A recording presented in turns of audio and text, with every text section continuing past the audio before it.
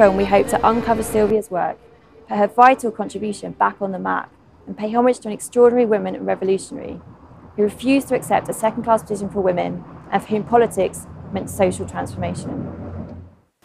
I suppose that one problem in talking about my mother is that she was always involved in one struggle or another, and she didn't reminisce very much.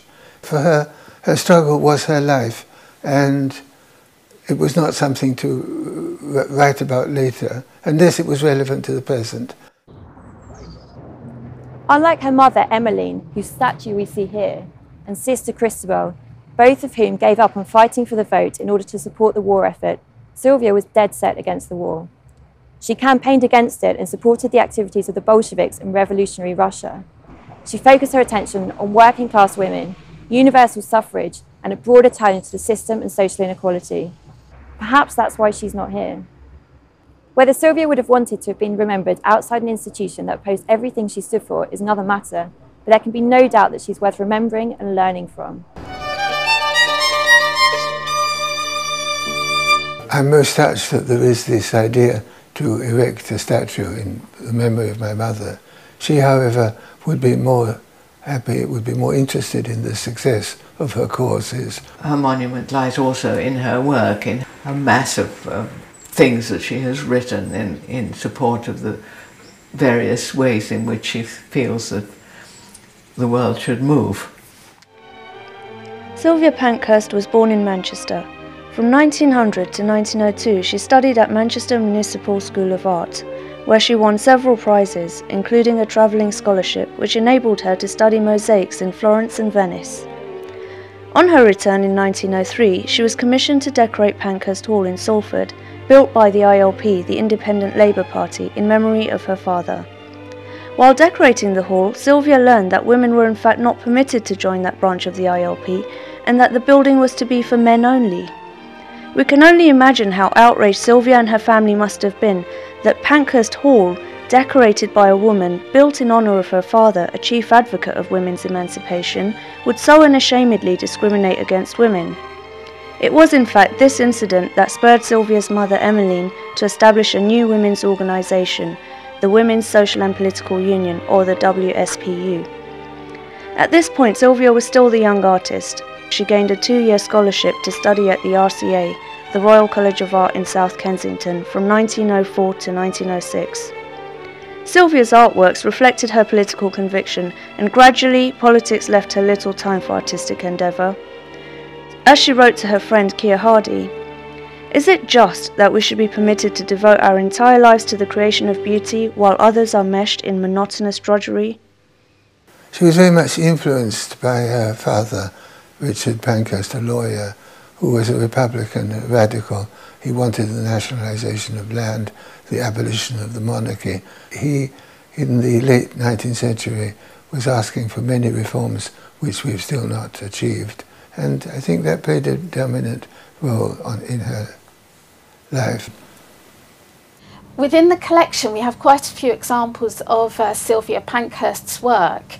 And of course, it was Sylvia who actually gave the Votes for Women campaign the visual identity that was so important as part of its success. And it was Sylvia who actually first produced the members card that was issued to those who joined the WSPU from 1906. And as you can see, her artistic work here is very much looking at the women in terms of strong working women holding aloft the Votes for Women banner. This did change in terms of the work that she produced for the Women's Social and Political Union over the years. It was called the Women's Social and Political Union because in 1903, when it had been formed, it was really the Independent Labour Party, and it was formed in the north, in Manchester. But gradually, all that was dropped. In 1907, when the WSPU moved to London, they abolished the democratic constitution and they set up a very, very autocratic organisation. So a lot of good people were expelled and left. I'm not talking about Sylvia at this stage. It's amazing that Sylvia stayed in for another 7 years. The Women's Freedom League was formed as a result of this, because people didn't like the way the Pankhursts were running this thing. But they got what they wanted. What they got was a lot of very, very posh women, titled women, marching with the suffragette colours. And this is what actually has made a lot of very, very good press and pictures. It looks good, rather than raggedy working class women in clogs and shawls. You know, these nicely upright women who were wearing silks and satins, purple, white and green sashes, they looked smashing, and they marched along to the suffrage anthem composed by Edith Howe Martin. Don't ask me to sing it because I can't.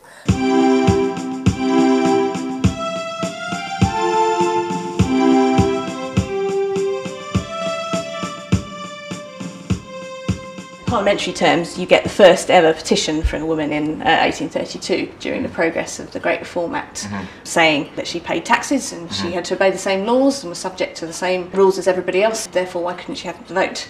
Various groups of women worked very hard to lobby Parliament, to present petitions and so on. They had some very powerful supporters within Parliament, of whom Mr John Stuart Mill was the most famous. But basically they didn't get anywhere. By the end of the century, they hadn't managed to progress, and that's when you get suffragettes. Some groups of women who were fed up of these peaceful campaigning, of these petitions that they kept producing that didn't seem to get anywhere, and you get women who wanted to use more militant means to try and get their end. And on Thursday, I was called up very early in the morning to come down and watch the pier fall into the sea. The suffragettes had put a bomb in the dressing room and the place was totally destroyed. When was the first militancy directed towards Parliament? Was this 1906 is the first record we have in the parliamentary records here, when Keir Hardie had a motion in Parliament in April 1906. I understand this was talked out. Basically, MPs who are opposing whatever is happening at the moment will just take it in turns to stand up and talk at length about the subject, and maybe veering off very widely until we get to the end of the time slot allocated for discussion of this, and therefore it goes nowhere. What surprised me, I think it was all Black Friday, where a lot of the banners were asking for parliamentary time. They were appealing to the government for parliamentary time, so they were quite conscious that you know, the amount of time given by the government was a sort of big deal. I think the Liberal government had an awful lot to do. Women's suffrage just was not high up enough its agenda for what the women wanted.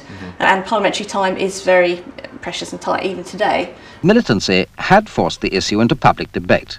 And in 1910, a bill was introduced to give richer women the parliamentary vote. The bill was shelved. Suffragettes almost immediately resumed their tactics of pressure through militancy. But the police had orders to delay arrests. Wave after wave of women, some of whom carried placards, were punched, knocked down and trampled on. My mother, like other members of her family, and like the suffragettes in general, was very much committed to the idea of women's enfranchisement at the parliamentary level. But she never felt that that was the end. That was only a means to the end. And she regarded Parliament as a first step, that you should get women in Parliament and give women the right to vote as part of the general emancipation of women, and indeed of the working class that was without a vote for most of that time. However, she was never over enthusiastic about Parliament. She saw the failures of Parliament, as we have seen in the time after her death.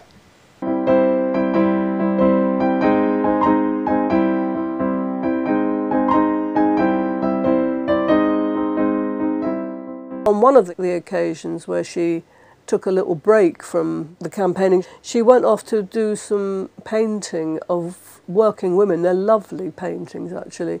I mean, she was a good artist, you know, I mean, very good. Her paintings are not without a political message.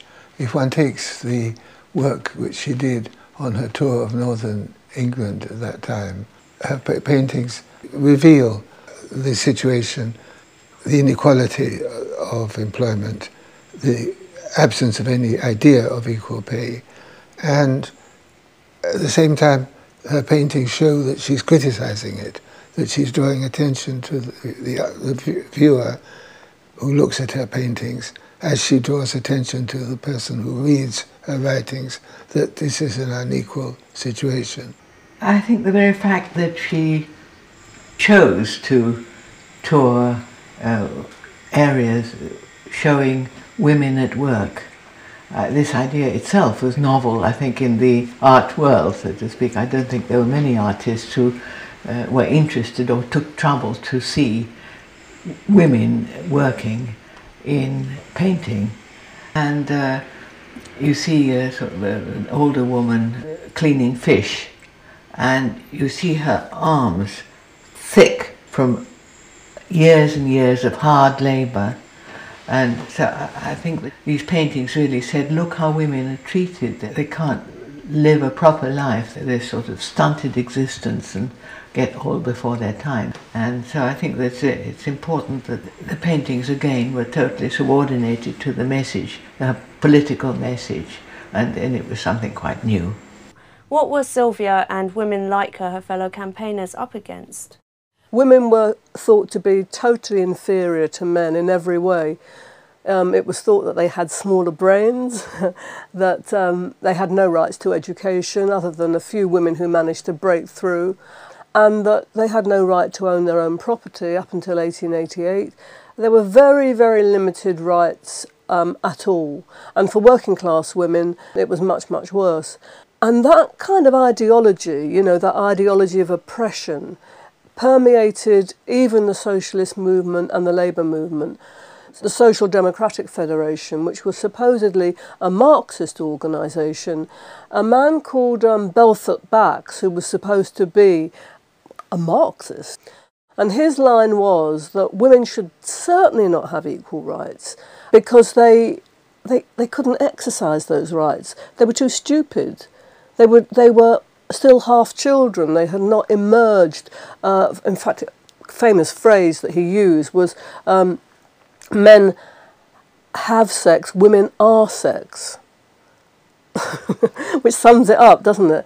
And he also thought that anything that was given to women in terms of equal rights took away from men. So in other words, he saw a competition between the sexes. Most trade unions opposed women's suffrage as well, if they thought about it. The only organisation that didn't was the Independent Labour Party, and that was largely due to the work of James Keir Hardie, who really was very much on the side of women. But I would say that it was hardly surprising, given the predominant ideology of Victorian and later Edwardian society, which was just virulently anti-women. Women were very much seen as having a purely sort of domestic role in life. It was not really acceptable for them to take a very strong public role, and particularly not one that brought them out onto the streets in militant and direct action.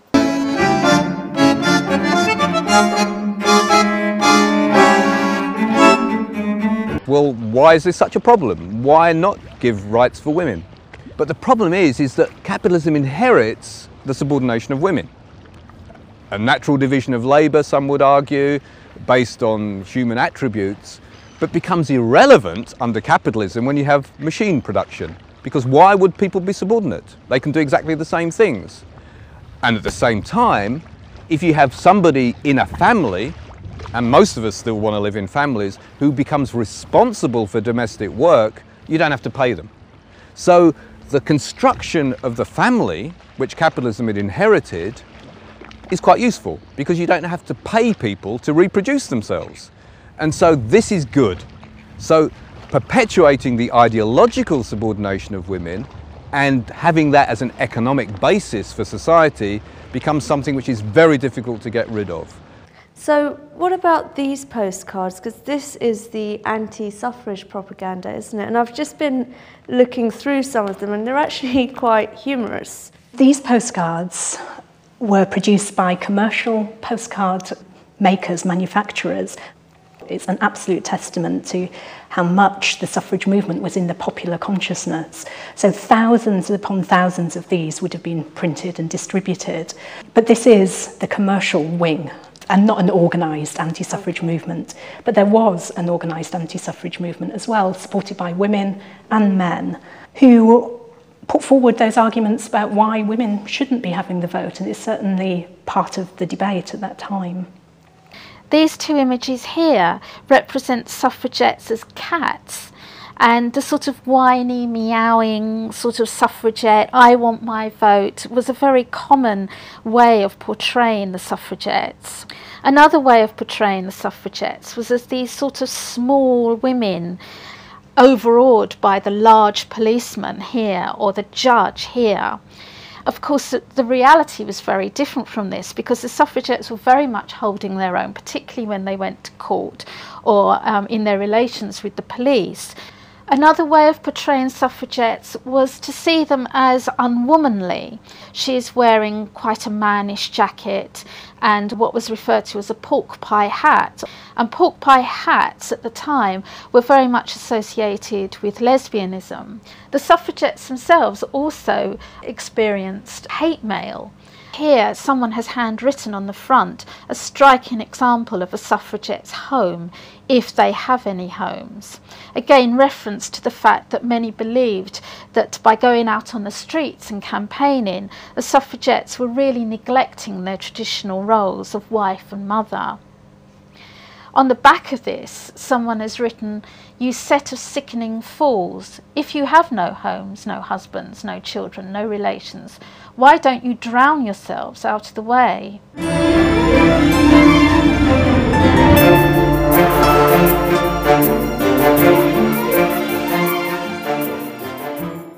Why was the state so hostile to this demand for women to have the vote and for universal suffrage? Well, I expect you'll have heard that what's become a proverb, if voting counted for anything, they'd abolish it. The point is that at this time it really did count for something. It really was how those who were recognised as British capitalists, or the kind of people that British capitalists felt that they could do business with, that relatively restricted minority, it was how they did business among themselves. And unsurprisingly, they were very coy, very defensive about who they would allow to have this privileged voice about the destiny of their country. Because, let's face it, it did belong to the British capitalists. The working class owned none of it. So when did the police reports start then? The police reports start pretty much in 1906. They're written by the policeman in charge to the Sergeant-at-Arms. The Sergeant-at-Arms is the official still in charge of ceremony and security in the House of Commons. Does Sylvia Pankhurst feature in some of these police reports? She certainly does, yes. There are quite a number of reports where she appears quite a few times, doing things like throwing stones and generally causing trouble. And there was a blacklist of the women who particularly caused problems, and even after the war she was still on this, because you can see here's a note from 1919 with her name there, Miss Estelle Sylvia Pankhurst, and she's one of several women who are not to be admitted in future within the precincts of the House of Commons. So she carried on with her campaigns even after some women had got the vote in 1980. So some of these are actually during the First World War? Sylvia Pankhurst, who had been discharged from Holloway Prison that date, came to St Stephen's entrance in a private motor car. She stopped and remained in the centre of the roadway until 10:15 p.m. So when did women begin getting sent to prison then? Well, they were sent to prison, I think, at the beginning, but it was hunger striking that was that made the real difference there. But obviously they couldn't just release every woman that went on hunger strike, because then every single woman that went to prison would have simply done that, so they had to find another method of dealing with it, and that was force feeding.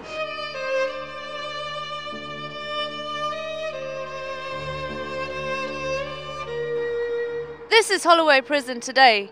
Although it was completely rebuilt in 1970, as we can see, it still looks pretty grim. From 1903 to this day, it remains a prison for women.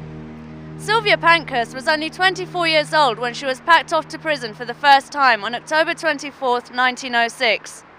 The suffragettes had been demonstrating outside the House of Commons the previous day, and 10 of them, including Sylvia's younger sister Adela Pankhurst, were arrested.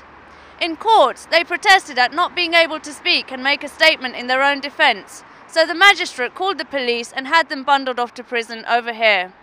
Sylvia was so outraged by this that she ran into the court in order to complain to the magistrate, at which point she was promptly thrown out onto the streets where she tried to address a crowd. She was quickly grabbed by policemen and charged with obstruction and abusive language. She was then fined either £1 or undergo imprisonment over here for a fortnight. Of course, refusing to pay, she was then driven off in a black van to this place over here. That was the first of many periods in prison for Sylvia. Over 1,000 suffragettes went to prison during the fight for the right to vote, and Sylvia was in prison more than most. Sylvia Pankhurst designed these scrolls from 1908, and they were presented to all women on their release from imprisonment. And if we look at the artwork here, you can see that it's quite different from the earlier members' card that Sylvia produced for the campaign. Now, by 1908, she's introducing images such as trumpeting angels, and this became a recurring logo and image that she would use on a lot of suffragette material. And so a much more sort of feminine, almost sort of spiritual type of image, moving away from the sort of working women with the strong arms and wearing the clogs and the working clothes. And this was really much more of the image that the Women's Social and Political Union tried to present to the world. Here we have actually a photograph of one of the breakfast receptions that were held to present such items to the released prisoners. And here in this one, which was held in 1908 to celebrate the release of Mrs. Tanner, we have an image of Elsa Guy and also Sylvia Pankhurst. They were on the main table, the leaders' table, presenting the scroll or a badge to Mrs. Tanner. From the summer of 1909, direct confrontation between the state and the suffragettes, which was already quite brutal, intensified. In July 1909, the suffragettes began to hunger strike in order to expose the horrific nature of their imprisonment. The government responded with their own chilling new tactic of force feeding. Surveillance of the suffragettes was stepped up right across the country by special branch officers who were to report on leading campaigners and keep a close eye and monitor their activities.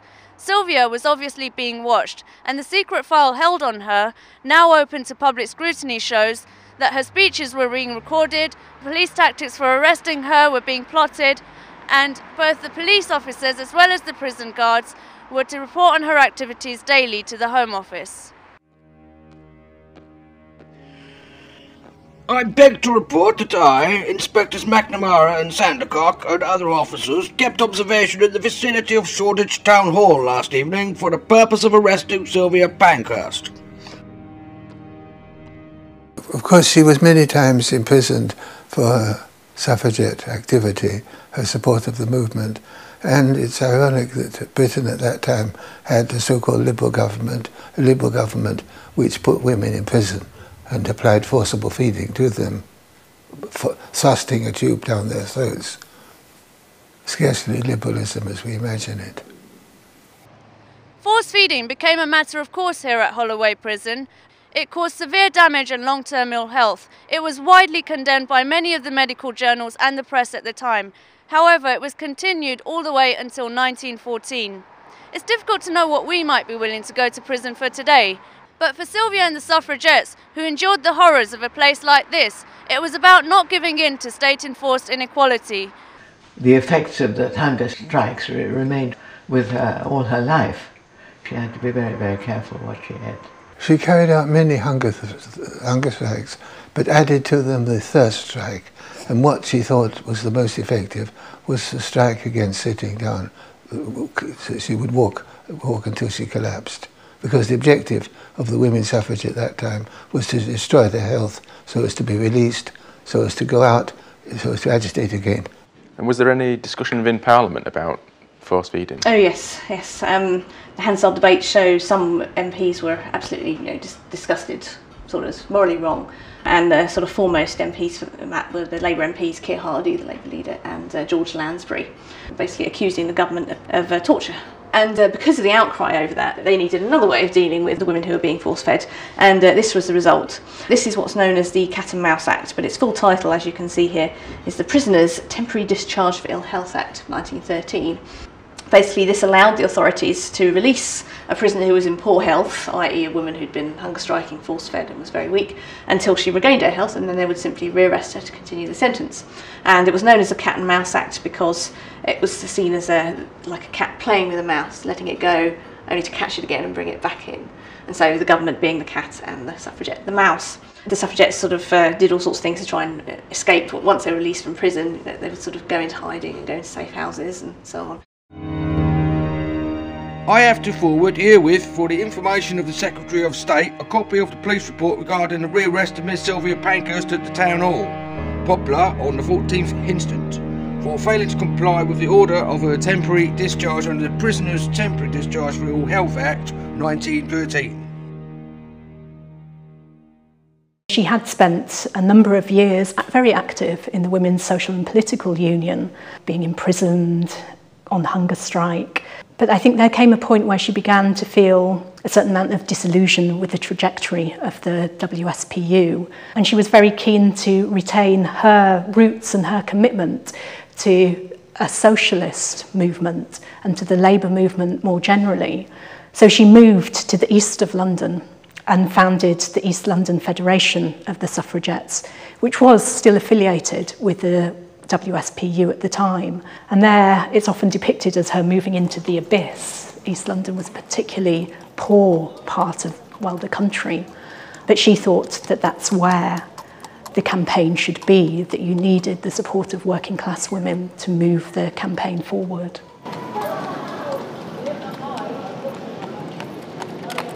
In most people's imagination, Sylvia Pankhurst is most associated with the women's suffrage movement, and that's fine. But what people already forget is that she was associated with the struggles of working class women in the East End of London. And for her, the struggle for the working class as a whole and the struggle for women's rights were always inseparable. And she was right on every single count, because what she knew and understood was that even in the workplace, fighting for women's rights, the right for equal pay, for example, was good for both men and women, because it made it impossible for the employer to divide men and women inside the workplace. But it wasn't just a workplace issue. She thought and she understood that the defence of the democratic rights of women, and they're only conceivable under capitalism, it's a difficult point to grasp. People say, well, you know, women have been subordinated throughout history, which is true. But the difference was, as soon as you have the idea of equality, which is given by the idea of everybody having rights as citizens, then the idea of inequality becomes real. And so the struggle to get rights for women is a struggle for democracy as well as a struggle to change society. And that's the fundamental gain of the idea of introducing the struggle against oppression into the struggle against capitalism. And that's what she was good at. The crucial coordination of the idea of the working class movement fighting for democratic rights and being the only one that could do that consistently. She's on, in that sense, if I use the phrase, and you'll excuse me, on the side of the angels. What was going on economically in the East End at the time? What were people doing in the East End? Well, the thing is, the main drive of the economy wasn't really happening in the East End. Yes, there were factories in East London. The powerhouse of the economy was in Manchester and Birmingham, and the portal, literally, was London through the docks. And the primary role of the London working class was to move the stuff around.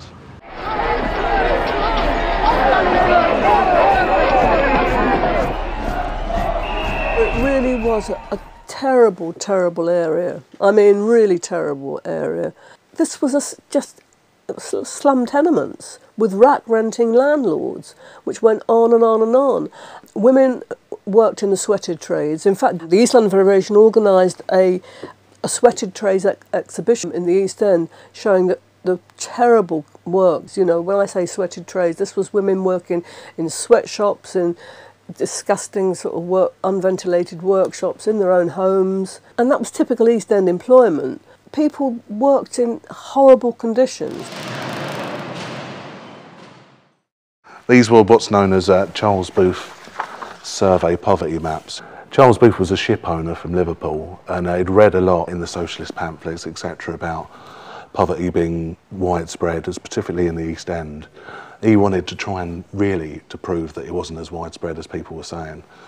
And what they did was basically coloured in the maps depending on what class of people lived in the different streets, and prepared a guide. So you can see here we have, if the road was coloured in black, you have the lowest class, vicious semi-criminal, right through to the gold colour, almost naturally, which was the upper middle class and upper classes. Oh, here we are, so with the London docks here. What he actually proved was that a lot of people thought that the whole of the East End would be black. You know, the East End had earned this reputation as this sort of unknown territory never to go into. But what it actually proved was that poverty was actually dispersed quite widely, right amongst people who were less poor. Very much this, at the time, this difference between the respectable working classes who went to work and lower class, vicious semi-criminal that were quite feared. And the East End, it was a predominantly working class area. That's why it was talked about as a place of danger and, you know, where people feared to go. Yes, it was where the working class lived. I mean, from the point of view of the British establishment, the danger was not really at the interpersonal level of, will I get robbed if I go down there? Although that's the way many of the middle classes in particular might have talked about it. It was to do with whether or not the working class of London, and for that matter of the rest of Britain, could be successfully stabilised, integrated and incorporated into this dynamic, explosive, contradictory system. So that was their major problem. That political dynamism really was connected to the role that the East End of London was playing as the portal for British capitalism and British empire. The idea of East London as a portal shouldn't be just restricted to the movement of goods. It involved the movement of different groups of people and different ideas, and in particular political ideas for liberation and emancipation of those very people who were being trucked around the British Empire almost as if they were themselves capitalist commodities.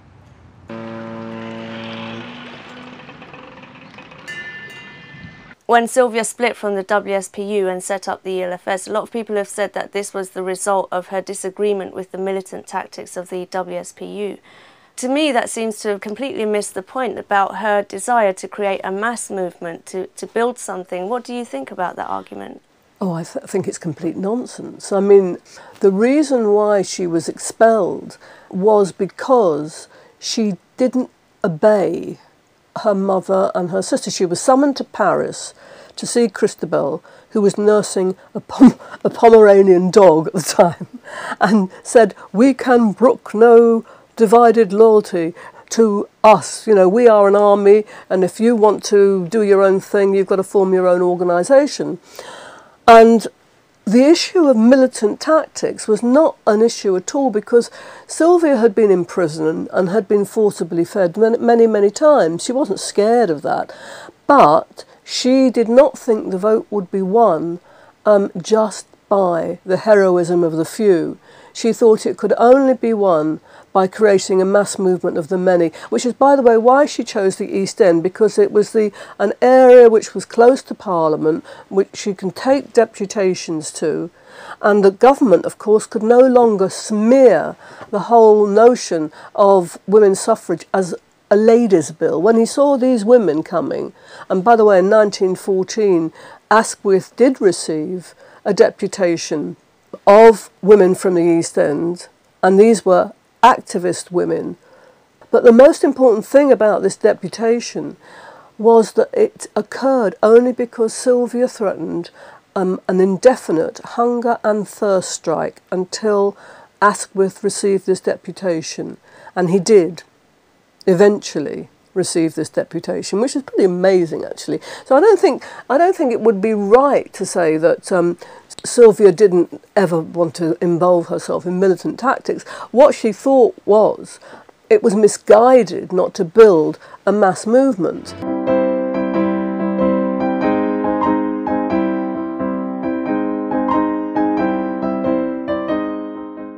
My mother's involvement in the suffragette movement and that of the family as a whole was such that you had various splits in the suffragette movement, as you have in other progressive movements very often.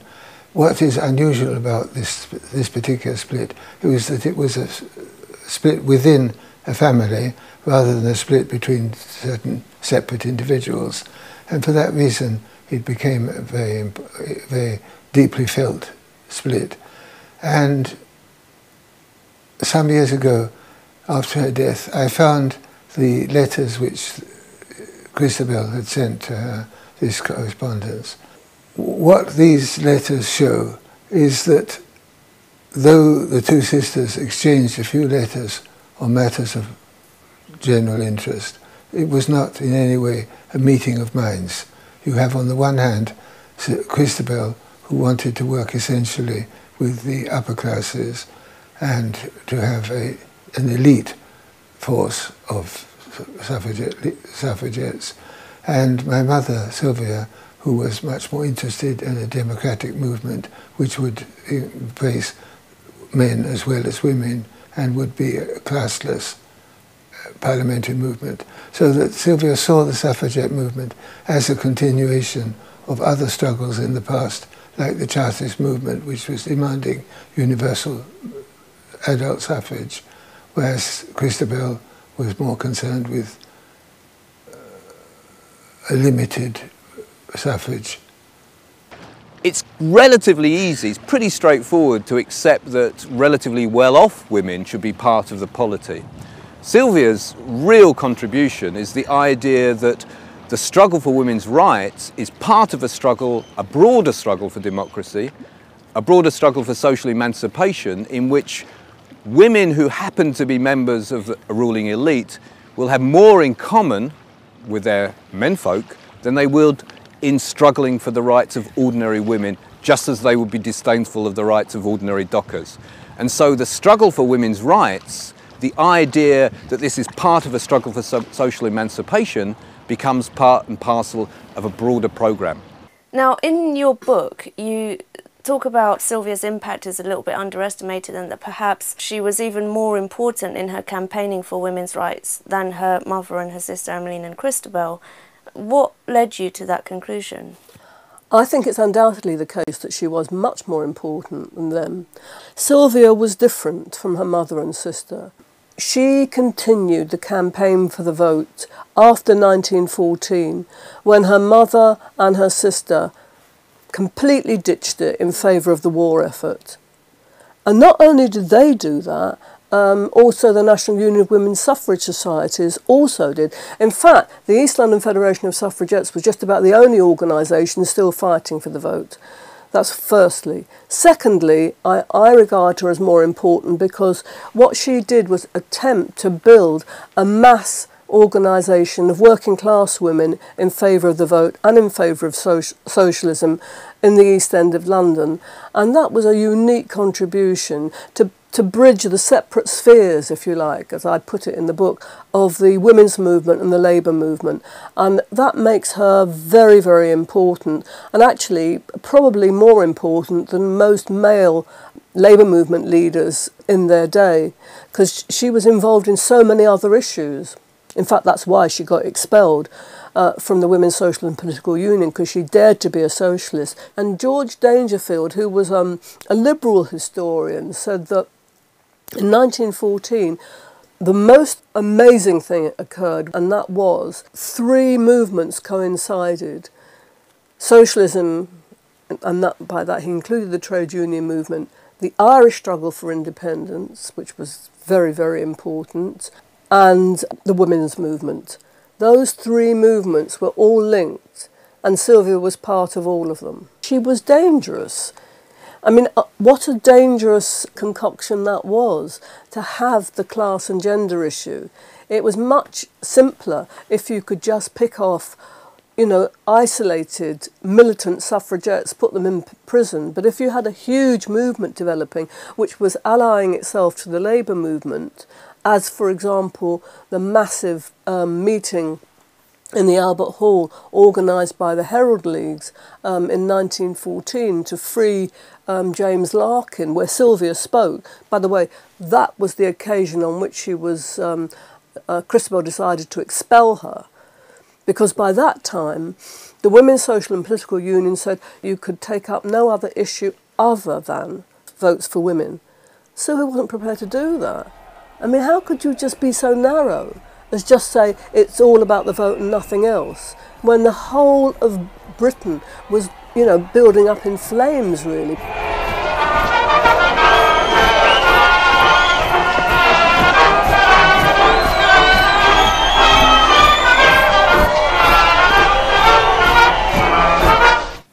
Now, once Sylvia had set up the East London Federation, a lot of the work she embarked on was setting up nurseries, toy factories, cost-price restaurants, things like that. You know, a lot of people have remarked that this was her charity work and was inconsistent with her political aspirations. What do you think about that?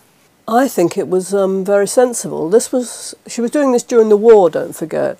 And I think you have to put this in the context of the East End at the time, which was the most deprived area of the country. Well, that and parts of Glasgow. And the men were at the front, the women were left with nothing. As a result, there had to be some form of employment. She did lead deputations to Parliament to get equal pay for women who are working in munitions factories. But all the other stuff that you've mentioned, I think was a clever way of trying to build a political movement. I don't think she did it, you know, with the aim of foxing people or just making people think that she was just more wonderful than she was. I don't accept the argument that this was charity work. It wasn't. This was work which genuinely had the interest of working class women at the forefront, and as a result many more women joined the East London Federation and became ultimately involved in anti-war work and suffrage work. The only thing was that she couldn't really, even though people knew that she was anti-war, she couldn't preach the anti-war line at that stage, because almost everybody that came to use the facilities had a male relative at the front. It was only later, when the full horrors of the war became clear, that an anti-war movement began to develop almost spontaneously. It wasn't until 1916, by the way, that conscription was introduced. And then later on, you know, you got the horrors of the Somme, Passchendaele, all of these complete stupid war. It was an imperialist war. And she was able to articulate that and people understood it. I think that was very important, but at the same time she was doing stuff to help. And you can still see where the Mother's Arms is on Old Ford Road. It was here in the Old Ford Road that Sylvia Pankhurst established her breakaway organisation, the East London Federation of Suffragettes. I'm standing where the headquarters once stood, here on 400 Old Ford Road. There's nothing left of the building today, but on the side of the Lord Morpeth pub here, there is a blue plaque which tells us that it was home to Sylvia Pankhurst and Nora Smith from 1914 to 1924, a women's hall and a cost-price communal restaurant which they set up to provide local women with an affordable meal. This was very different from the sort of do-gooding kind of little bits and pieces that some women's organisations did, you know, going around making jam and, you know, just sort of being there for... I mean, she lived there, you know, they all lived there. Hidden away just behind the scaffolding here, you can make out a blue plaque which tells us that this was once the site of the Gunmakers' Arms, an ex-public house which Sylvia obtained in 1915, set up as a nursery and renamed the Mother's Arms. On the opposite side of the road over there, you've got Gunmakers Lane, because this used to be the site of a munitions factory. Interestingly enough, a local pub landlord just a few doors down believes that it was his pub, the Eleanor Arms, which was the Mother's Arms, and it sounds like he might be right.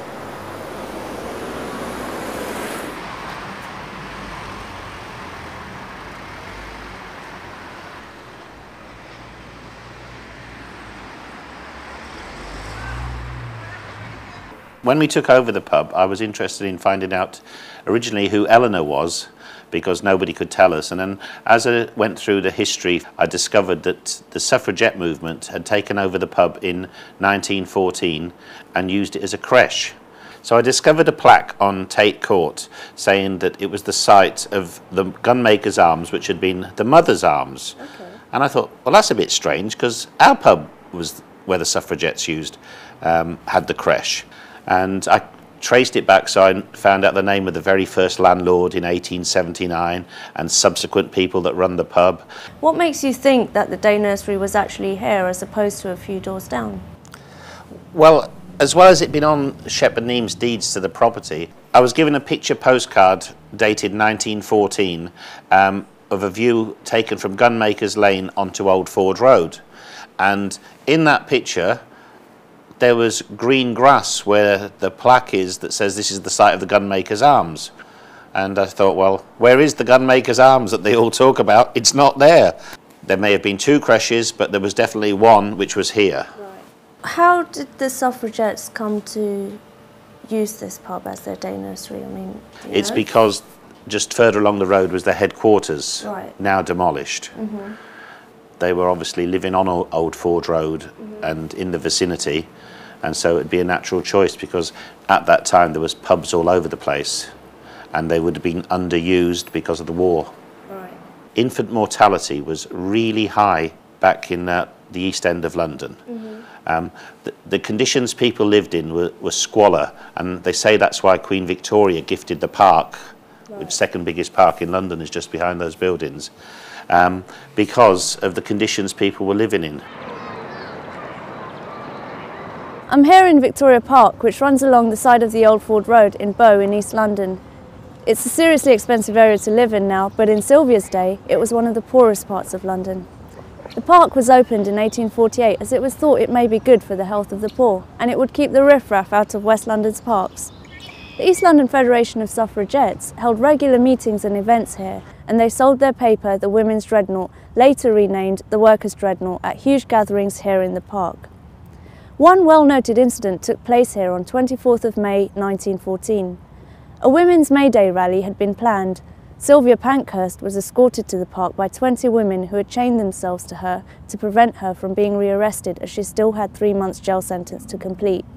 On reaching the park, the women were set upon by police, who smashed their padlocks, beat and bruised the women, arrested Sylvia and sent her back to Holloway Prison. It may seem remarkable, but the violence the suffragettes suffered at the hands of the police never deterred them. In fact, to deal with police brutality, Sylvia Pankhurst imitated James Connolly's Irish Citizens' Army, and she set up a People's Army in August 1913.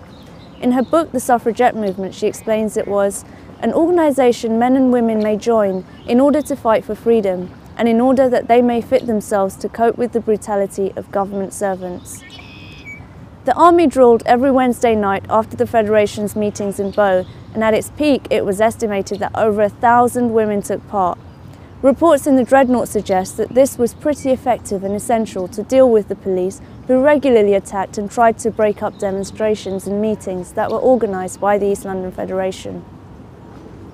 The spirit of the age was violent and tempestuous, not only because of the struggle between peers and commons. There were the suffragettes, and in industry there was a wave of strikes and lockouts and great bitterness between employers and employed.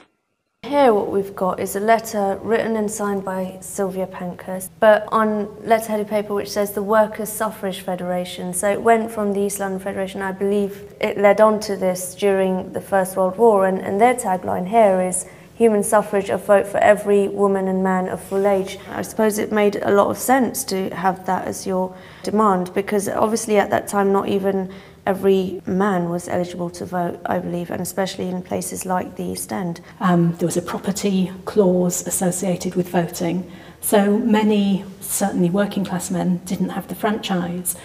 And I think that must have caused a real tension, particularly for Sylvia in the movement, because her trajectory was towards a kind of working class politics. And how do you get working class women to join a campaign for a vote that you're not going to actually get if they succeed. And you really see that shift and her taking on a campaign for human suffrage, for an adult suffrage that includes men and women during this period, and that is certainly reflected in the change of name of the federation. With the Workers' Suffrage Federation, I think it's right in saying that it was one of the few organisations that still had women in its leadership, and you can see some of that. You have Sylvia Pankhurst and Norris Smythe there on the letterhead as its financial secretary and its secretary, because a lot of labour movement people were in opposition to votes for women. This is the original Act of Parliament that gave all adult men and some women the vote. Now, it dealt with an awful lot of other stuff apart from women, hence the size of it. Because the impetus for this act was not women at all. It was the need to expand the franchise because of the soldiers, sailors who would not have been able to vote when they came back at the end of the war, and that was quite rightly seen as not good enough. It's not quite as simple as saying women supported the war and therefore they got given the vote as a reward, but nevertheless, certainly the Pankhursts were very much in favour of the war effort. Not Sylvia, I should say, but her mother and sister, Emily and Christabel, certainly threw themselves into the war effort.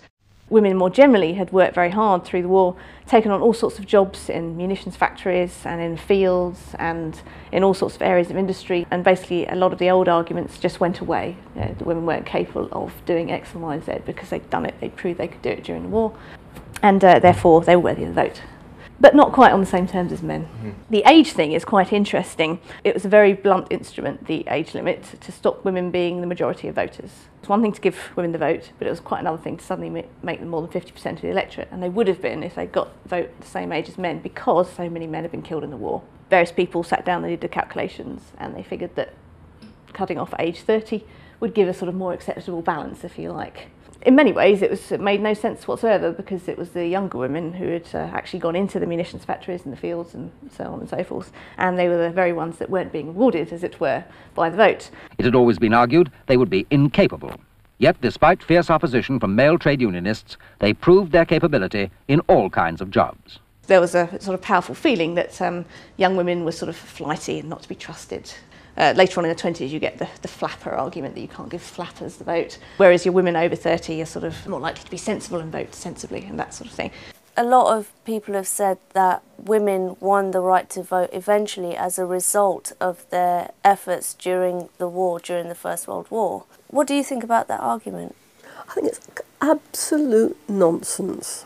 If that was true, and if it was true that it was women factory workers and all the rest of it, then why was it just women over 30 with a small property qualification who got the vote in 1918? Those women didn't get the vote, the ones I'm talking about, the ones who worked in armaments factories. But also, we know that the progress that had been made up until then with, Asquith promising this adult suffrage bill, although reneging on it, was due to the consistent campaigning of organisations like Sylvia throughout the war. So I don't accept that argument at all. It was a class-based franchise still in 1918, not a reward for war work.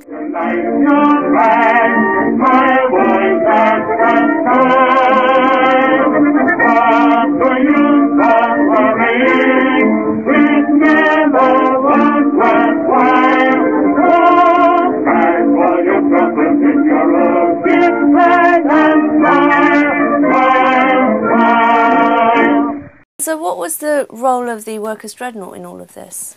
Well, the Workers' Dreadnought by this time was a very influential paper.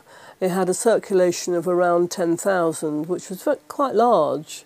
And that was in all of East London, and it did actually get out to other places.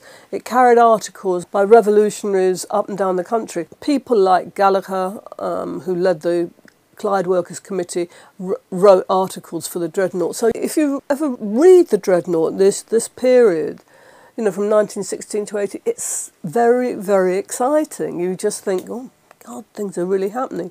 Also, to show you how influential it was, one of the most famous First World War poets, a man called Siegfried Sassoon, who was a major and had won the Military Cross, decided that he'd had enough of this stupid war.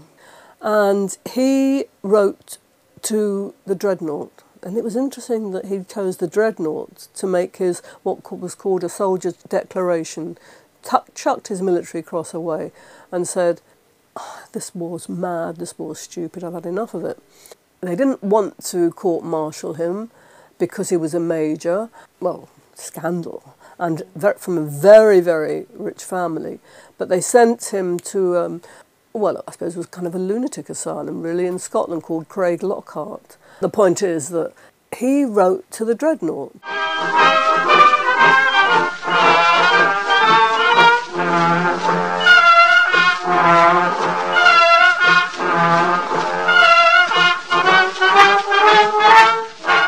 This was the paper of note.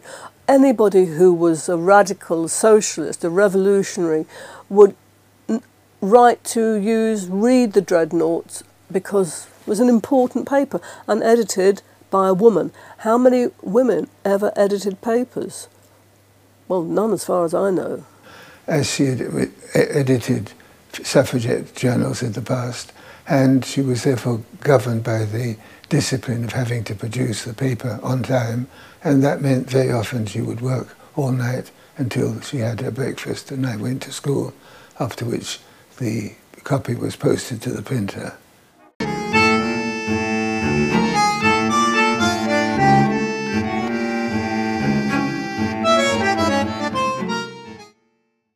At the end of the war, Sylvia's headquarters here on Old Ford Road served as the People's Russian Information Bureau, a very important centre for supporting the 1917 Bolshevik Revolution.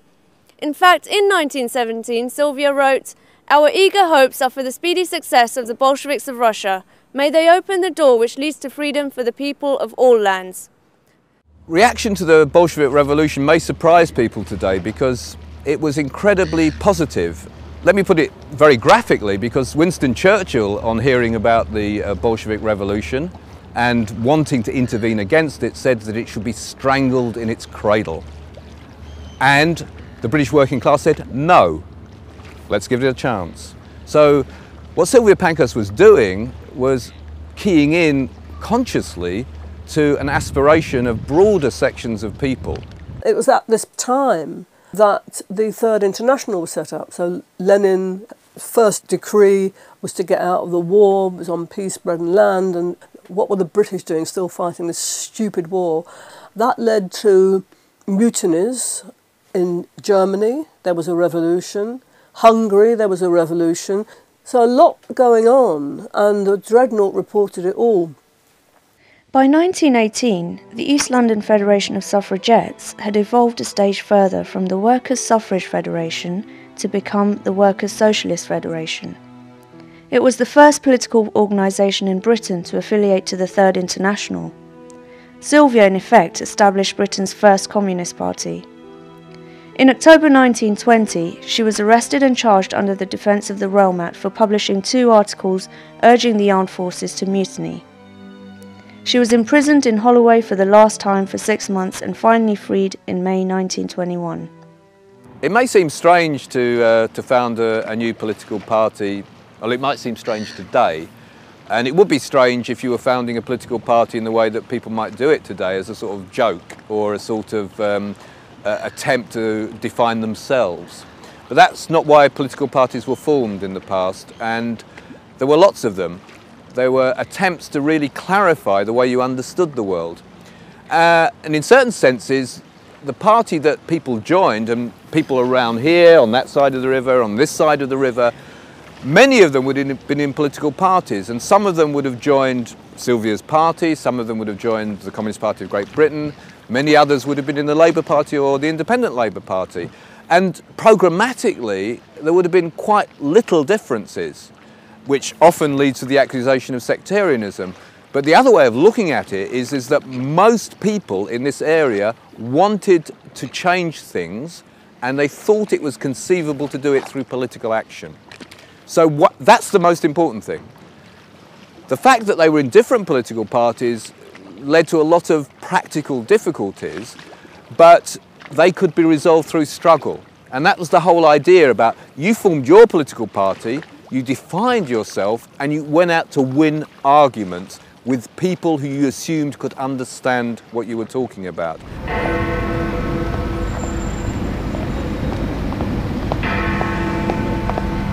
I think in 1917, when the Labour Party supported the age limit, and then in 1924, when you had the first Labour government, I think their manifesto included women's equal rights, but they didn't pass a bill to give women. They tried, but they were operating under very difficult circumstances because they were a minority government. They could have been brought down at any moment by the other parties combined. It was not a bill that could be rushed through. It wasn't a bill that you could sort of apply any sort of emergency thing to and say, right, we need to get this. And the Conservatives were willing to use the House of Lords to stop it. And that's really the killer, because if the Conservatives are willing to use the House of Lords to stop it, then you couldn't introduce it unless you had a good 3-year parliament. The Bolsheviks had a lot of respect for Sylvia at the time, but Lenin did criticise her in left-wing communism and infantile disorder. He criticised her for not affiliating with the Labour Party, and he criticised her for her opposition to what she called parliamentarianism. Yeah. Could you tell me a little bit about that? Lenin's famous line is that Social Democrats should support the Labour Party like the rope supports a hanging man. What Lenin recognised was that the majority of aspirational, progressive, working class people in Britain were gravitating towards the Labour Party. And if he wanted to address them, if he wanted to build the most effective revolutionary workers' movement, that's where you'd have to be in order to talk to them. And he was critical of Sylvia Pankhurst for staying out of that, for saying, no, I'm not going to go into it because the politics is reformist, the politics is corrupt, the politics is ultimately corrosive. And she was right on all those accounts. She was wrong, in Lenin's point of view, to stay away from it. Because to stay out of it and to stay away from it was to stay away from where the working class were. Basically, the conversation was quite an interesting one, and Sylvia came back really quite pleased with what Lenin had said and convinced. And as a result, her organisation, which was the British section of the Third International, affiliated to the Communist Party. So it was a storm in a teacup, really. Yes, she listened to the argument, was convinced, and she didn't stay in the Communist Party. She was expelled because she wouldn't give up the dreadnought. I'm here on Wapping High Street, an area once part of London's thriving docks. At the dock gates, Sylvia regularly organised meetings and spoke to dockers about the vital issues of the day. After the 1917 Bolshevik Revolution, Britain and many other countries began shipping arms to Poland to arm the Bolsheviks' opponents and crush the Young Workers' Republic. Sylvia became a key organiser of the Hands Off Russia Committee and Councils of Action, both of which were set up from 1918 onwards to defend the fledgling Soviet state. In the Workers' Dreadnought, she produced articles lambasting British workers for collaborating with the murderous machine. In this edition, on May 8, 1920, she wrote, "To British manhood, comrades, how much longer will you be willing to fight, work and pay for the war which the British capitalists are making on the working people of other countries?" In the following week's edition of the Dreadnought, we read of her relief that at last British workers were showing some basic solidarity. This is the story of the Jolly George, a very real event that has gone down in history, and this is what she wrote. "Well done, London dockers. British workers waking up at last. On Monday, May 10th at 1 p.m, the shipping dockers in the East India Dock who were ordered to load the Jolly George, which was to carry munitions to Poland, struck work. They had only been working 20 minutes when they saw the guns coming down and declined to touch them. There can be no doubt that the refusal of Stepney dockers to load the Jolly George with arms for the White Army was a blow to the British government's attempts to crush the Russian Revolution. After this event, the British government changed their tack. There are some buildings here. I can see a couple that might have been here when the Jolly George was loading, probably very close to this. The world has changed here. We're now in a situation where people had no understanding of what is meant by sacrifice for international solidarity. There are a number of campaigns where people want people in the rest of the world to be victims. And that's good in the sense that they will give money.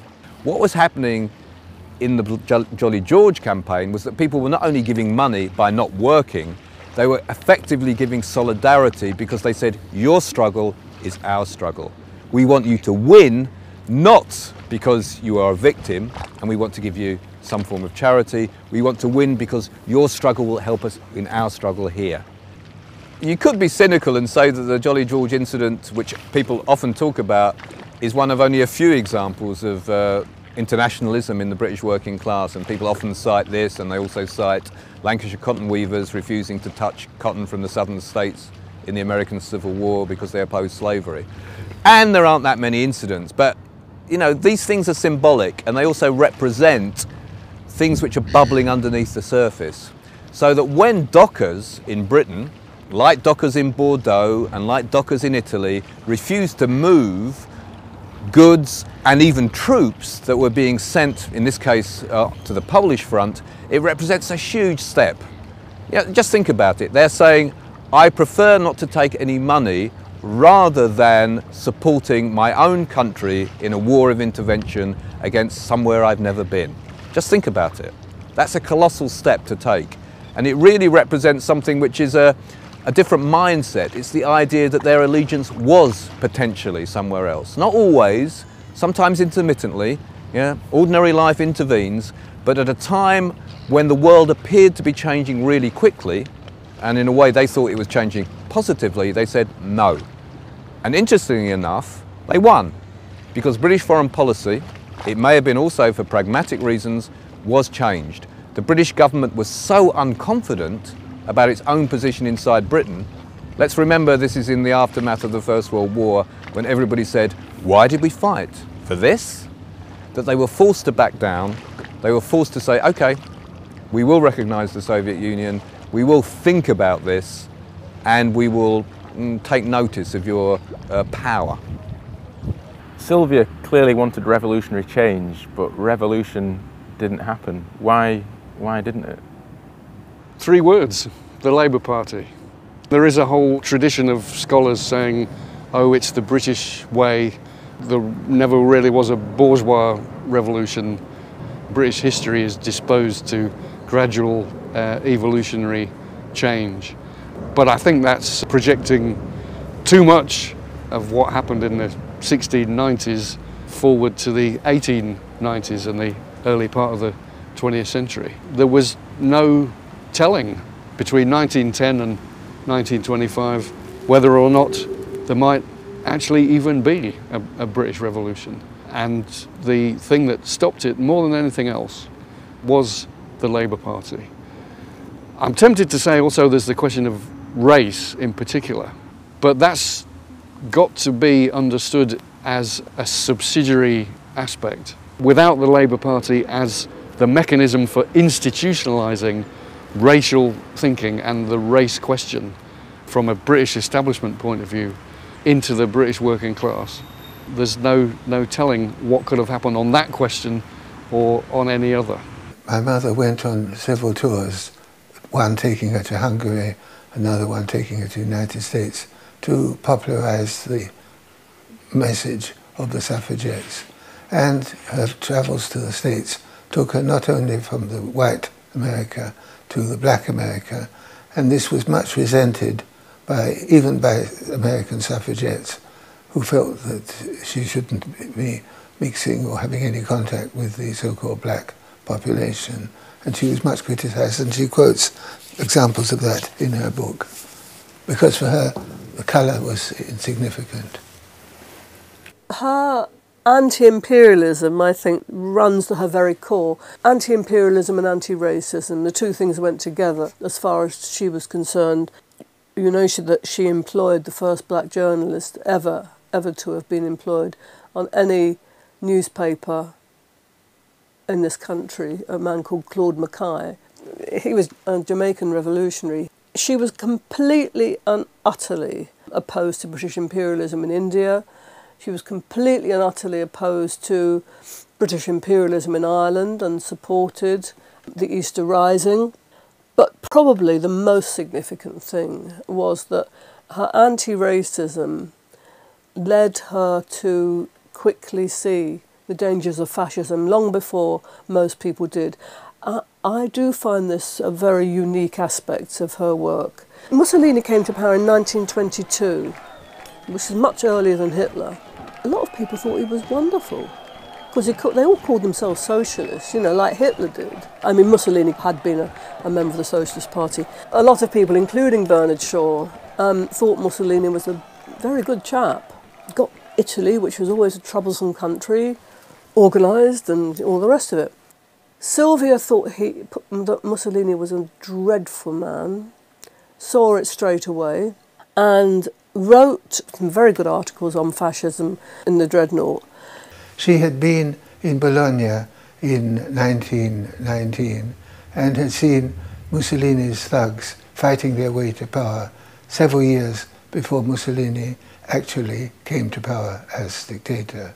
One of her least known fields of activity occurred in 1924 when the socialist member of the Italian Parliament, Matteotti, was murdered on Mussolini's orders. She publicized the event. She got information that Matteotti's widow was being victimized, was not being allowed to leave the country, and she organized a international women's Matteotti campaign, which had people like H.G. Wells, and she received information that a number of Italian anti-fascists were being imprisoned on the island of Lipari, and they were without medical attention. The doctor asked her to provide medical attention.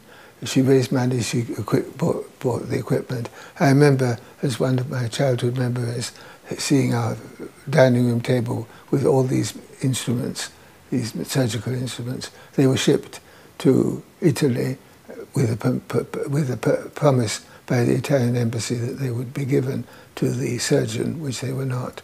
They were in fact confiscated. But she did a lot to focus not only the question of Matteotti, but on the totalitarian fascist character of Mussolini's regime, and it had a lot of trade union support. Matteotti was brutally murdered by Italian fascists in June 1924. The reason being was that he launched a campaign against Mussolini's corruption of the Italian electoral process, particularly with a major speech in the Italian parliament 2 weeks before. And he was dragged from his car and killed with a carpenter's file. His body wasn't found until August, by which time there was already a political crisis in Italy. 5 people were arrested, 3 were tried. They were all found guilty but given an amnesty by the king. The significance, though, and I think this is very important, was that first Matteotti was an anti-war socialist. He was a member of the most internationalist section of the Italian Socialist Party.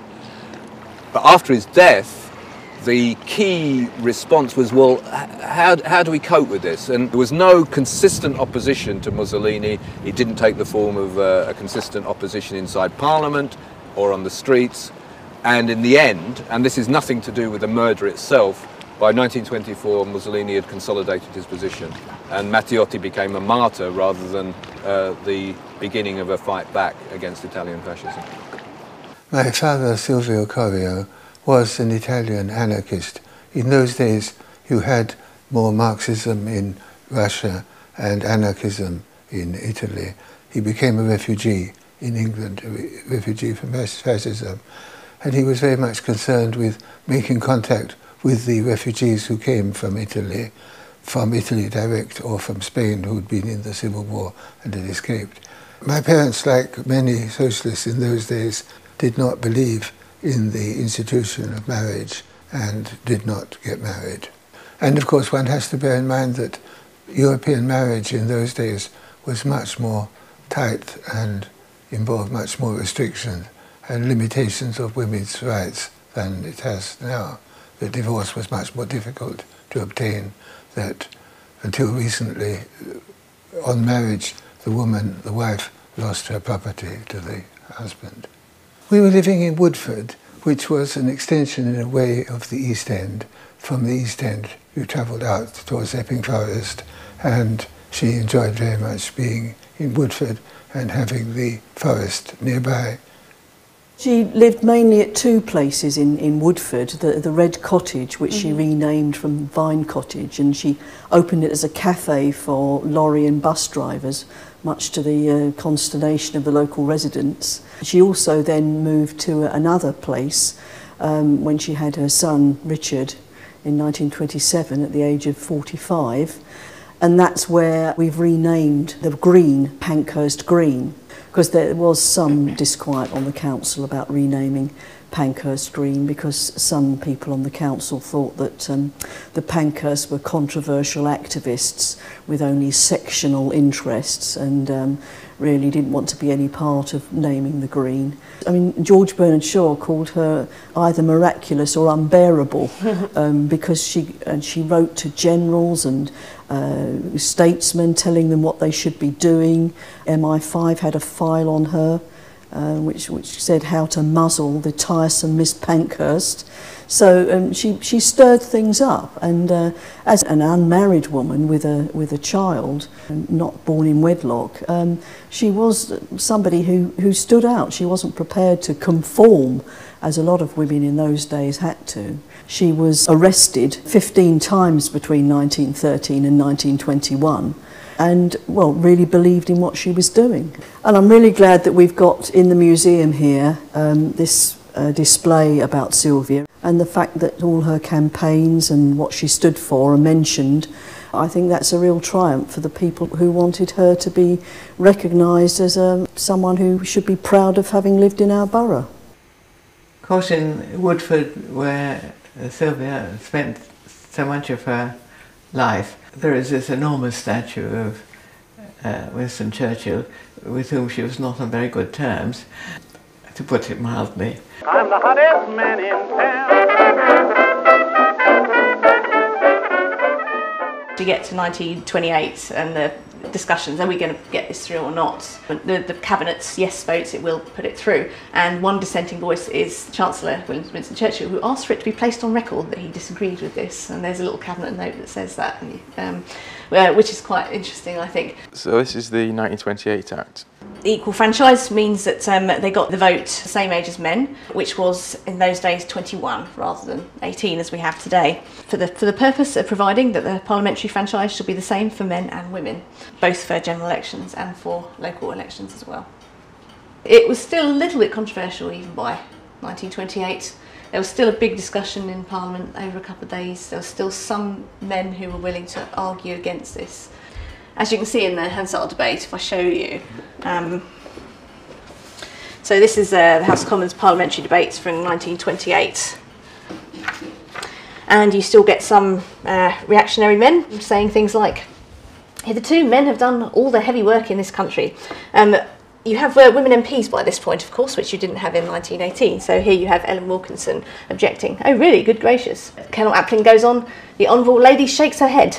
Let her reflect. Suppose that a woman sat on the bench of the Chancellor of the Exchequer." Miss Wilkinson says, "Why not?" Colonel Appling goes on, "Imagine her introducing her budget, and in the middle of her speech a message coming in. 'Your child is dangerously ill, come at once. I should like to know how much of that budget the House would get and what the figures would be like.'" You still have men unafraid, shall we say, to stand up in the House of Commons and make this sort of argument alongside their women companions. What I found interesting was that the first woman who spoke in a debate in Parliament that I came across, I think it was Lady Astor, actually opposed getting rid of the age limit on women's suffrage. Well, the same is true, I think, with the other women MPs who get elected in the next 10 years. They're all very conscious that they're there as a Conservative or a Labour or a Liberal. They have a party programme to fill, and they can't afford to be seen as flying women's flag all the time. Lady Astor started, I think, quite cautious in Parliament because she had to be, and she was a Conservative. And it takes time, not just among the women MPs, but sort of generally, for people to think, okay, yes, we can bring that age limit down. It's not going to be the end of civilization as we know it. Yeah. She was not known for any part in the suffrage struggle. She was a very unlikely first woman MP in that regard. I think you're letting her off the hook slightly. You have to think about where she was coming from. And what about Sylvia's attitude to Parliament in the end?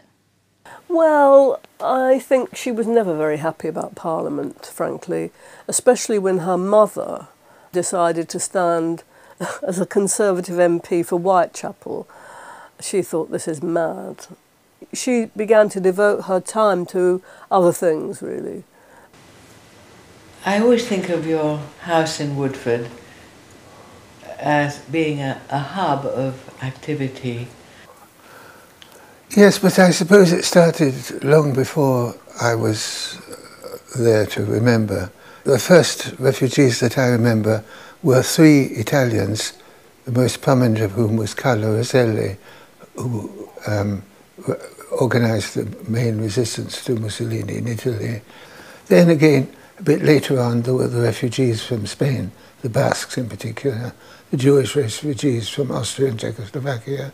And then when you come to the colonial period, there was Kenyatta, who came many times from Kenya, Mbiu Koinange, who greatly impressed us all by his public speaking here, even Nkrumah.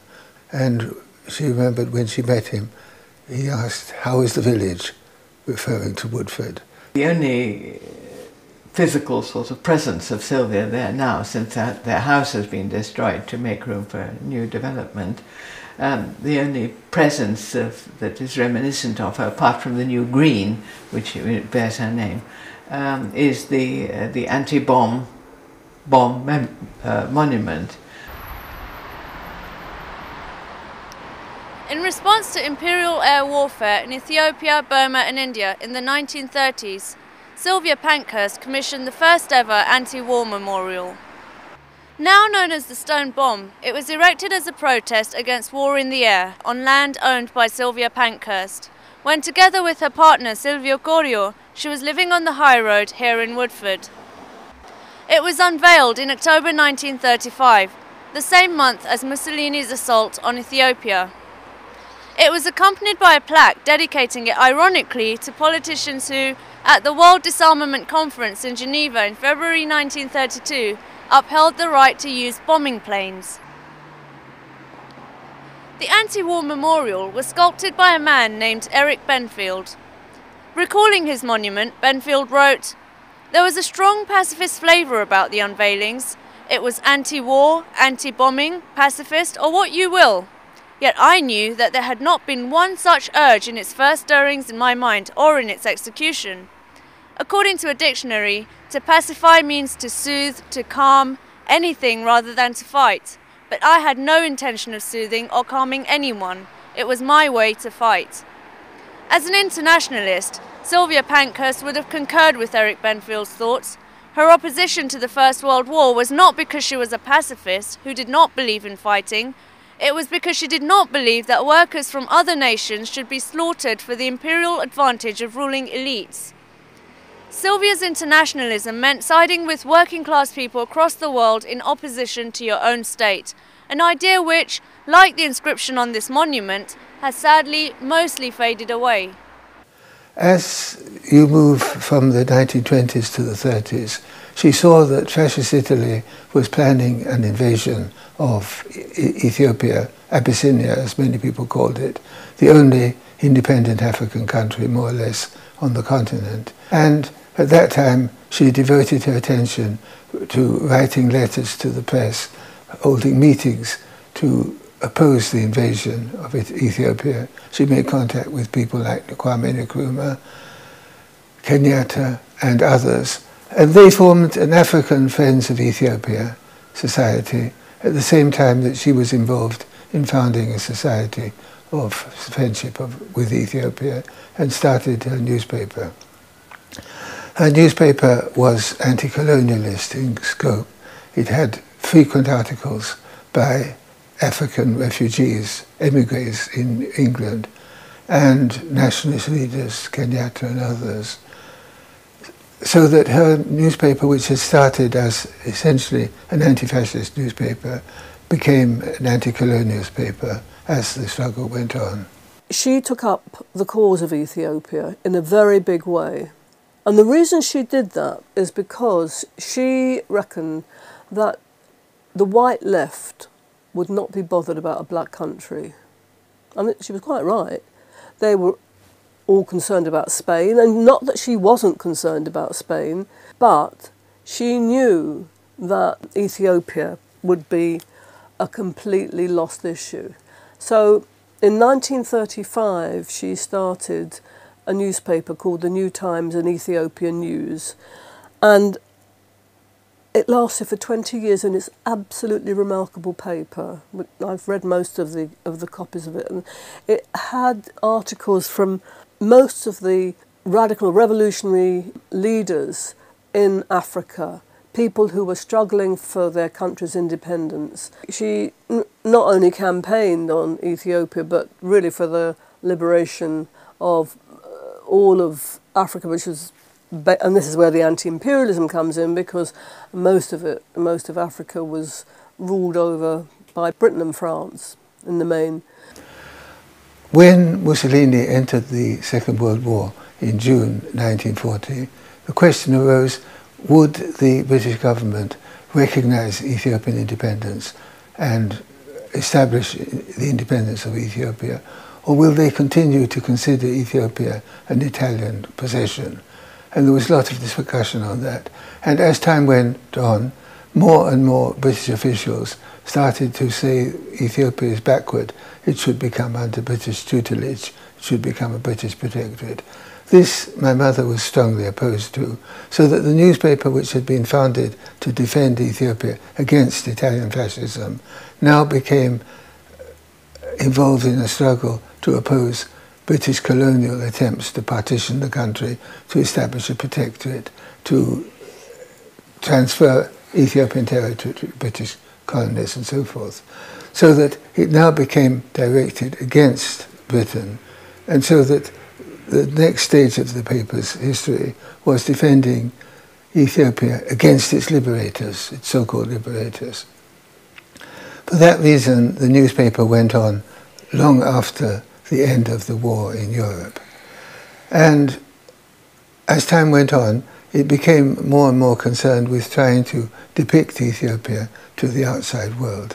And after the British withdrew from their occupation of Ogaden, which was in eastern Ethiopia, she felt that she could illustrate Ethiopia, reveal it, describe it to the outside world better by living there.